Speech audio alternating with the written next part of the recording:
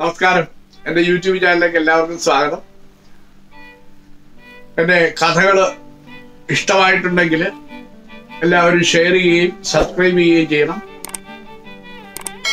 അതുപോലെ തന്നെ ഈ സർപ്പക്കാവുകളെ കുറിച്ചുള്ള ഒരു പോസ്റ്റ് എടുക്കണം എന്ന് ഞാനിങ്ങനെ മനസ്സിൽ വിചാരിച്ചുകൊണ്ടേ ഇരിക്കുകയാണ്. താമസിയാതെ അതും പോസ്റ്റാവും. സർപ്പദോഷങ്ങളും സർപ്പക്കാവുകൾ എങ്ങനെ സംരക്ഷിക്കണം എന്നുള്ള വിഷയത്തെ കുറിച്ചൊരു പോസ്റ്റ് താമസിയാതെ തന്നെ എടുത്ത് ഇടാം. അപ്പൊ നമുക്ക് കഥയിലേക്ക് കിടക്കാം. ഹിമവാൻ പരാശക്തിയെ പുത്രിയായിട്ട് കിട്ടാനായിട്ട് അതികഠിനമായ തപസ് ചെയ്തു എന്നാ പറയുക. ഹിമാലയ സാനുക്കളിലാണ് ഹിമവാന്റെ സാമ്രാജ്യം. അദ്ദേഹം ഉത്തരാഖണ്ഡത്തിലെ രാജാവായിരുന്നു.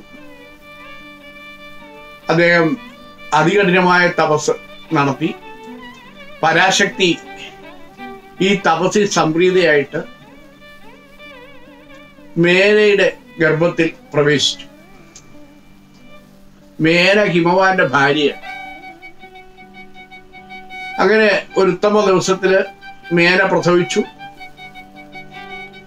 ഹിമവാൻ ആ കുട്ടിയെ പാർവതി എന്ന് പേരിട്ടു. വളരെ പൊന്നോമനയായിട്ട് വളർത്തിക്കൊണ്ടു വന്നുകൊണ്ടിരിക്കുകയാണ്. കുട്ടിക്കാലം മുതലേ ഈ പാർവതിക്ക് ശിവനോട് അദമ്യമായ ഒരു അഭിവാഞ്ഛ ഉണ്ടായി. മഹാദേവനാകട്ടെ ദക്ഷയാഗത്തിൽ വെച്ച് സതീദേവിക്ക് വിയോഗം സംഭവിച്ചതിന് അതികഠിനമായ മനോദുഃഖത്താല് ഈ ഹിമാലയത്തിൽ തന്നെ അതികഠിനമായ തപസ്സിലുമായി. ഈ ഹിമാലയത്തിൽ തന്നെ തപസ് ചെയ്യായിരുന്നതുകൊണ്ട് അദ്ദേഹത്തെ പരിചരിക്കാനായിട്ട് ഹിമവാൻ മകളെ നിയോഗിച്ചു. അവള് വളരെയധികം സന്തോഷത്തോടു കൂടിയിട്ട് ഭഗവാന്റെ പരിചരണം ആരംഭിക്കുകയും, എന്നാൽ ഈ അതികഠിന തപസ്സിലിരിക്കുന്ന അദ്ദേഹം ഇതൊന്നും ശ്രദ്ധിക്കുകയോ അറിയുകയോ ചെയ്യുന്നുണ്ടായില്ല.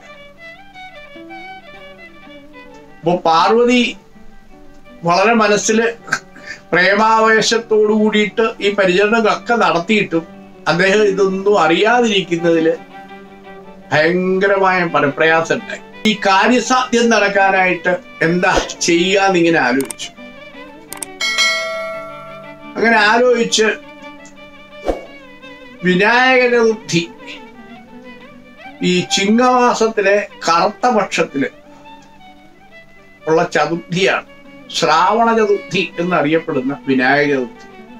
ആ ചതുർത്ഥി ദിവസം വിനായകന് വ്രതമെടുത്തു, ഗണേശന് വ്രതമെടുത്തു. ഗണേശൻ ഈ പരാശക്തിയേക്കാൾ ഉത്തമമായ ഭാവത്തിൽ നിൽക്കുന്ന ശക്തി ചൈതന്യമായിട്ട് തന്നെയാണ് ഗണേശ പുരാണത്തിൽ പറയുന്നത്. അപ്പൊ ആ ഗണേശ വ്രതം ഈ വിനായക ചതുർത്ഥിക്ക് എടുത്തതുകൊണ്ട് അത് ചതുർത്ഥി വ്രതം എന്നറിയപ്പെട്ടു. ആ ചതുർത്ഥി വ്രതത്തില് ഭഗവാൻ പ്രസാദിച്ച് നിന്റെ സാധ്യം നടക്കുമെന്നും അതിന് നീ കഠിനമായ തപസ്സനുഷ്ഠിച്ചോളാനെന്നും, അങ്ങനെ മഹാദേവനെ മാത്രം മനസ്സിൽ വിചാരിച്ച് അതികഠിനമായ തപസ് അനുഷ്ഠിക്കാൻ തുടങ്ങി. ഈ അതികഠിനമായ തപസ്സിന്റെ തീഷ്ണത എല്ലാ ലോകങ്ങളിലും വ്യാപിച്ചു. ആ ചൂട് സഹിക്കവയ്യാതെ ദേവന്മാര് ഹിമാലയ സാനുക്കളിലെത്തി. അവര് നോക്കുമ്പോൾ പാർവതിയുടെ ഈ അതികഠിനമായ തപസ് മഹാദേവനൊട്ട് ഇതൊന്നും അറിയുന്നുമില്ല. അതികഠിനമായ അദ്ദേഹവും തപസ്സിലാണ്.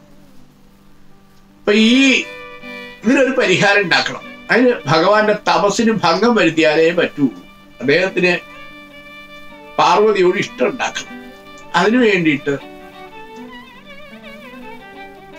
കാമദേവനെ നിയോഗിച്ചു. പുഷ്പബാണൻ എന്ത് ചെയ്തു? ഭഗവാന്റെ നേരെ പുഷ്പബാണം പ്രയോഗിച്ചു. അതോടെ ഭഗവാന്റെ തപസ്സിന് ഭംഗം വന്നു.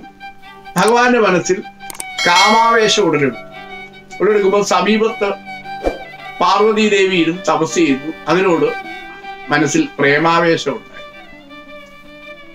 ഇതിന് കാരണം ഭഗവാൻ നോക്കുമ്പോ കാമദേവനാണെന്ന് മനസ്സിലാക്കി ആ തൃക്കണ്ണുകൊണ്ട് കാമദേവനെ ആ നിമിഷം തന്നെ ദഹിപ്പിക്കുകയും അതുപോലെ കാമദേവൻ അശരീരിയായി, ശരീരമില്ലാത്തവനായി.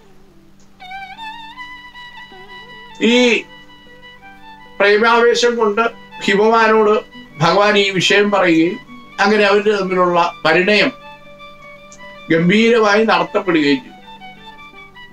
പിന്നെ അവര് ഭാര്യാഭർത്തക്കന്മാരായിട്ട് കൈലാസത്തിൽ ജീവിക്കാൻ തുടങ്ങി. അപ്പൊ ഇതിനകത്ത് പ്രധാനമായ വിഷയം ചതുർത്ഥി വ്രതത്തിന്റെ പ്രാധാന്യമാണ്. സർവസങ്കടങ്ങളും തീരാനും സർവ ദുരിതങ്ങളുടെ ശമനത്തിനും എല്ലാ ഐശ്വര്യപ്രാപ്തിക്കും ചതുർത്ഥിക്ക് വിനായക ചതുർത്ഥിയിടന്ന് വ്രതമെടുക്കുന്നത് ഉത്തമമാണ് എന്നാണ് ഈ ഒരു കഥ കൊണ്ട് നമുക്ക് മനസ്സിലാക്കാൻ കഴിയുന്നത്. പരാശക്തിയായ പാർവതിക്ക് പോലും വിനായക ചതുർത്ഥി വ്രതം എടുത്തത് കൊണ്ടാണ്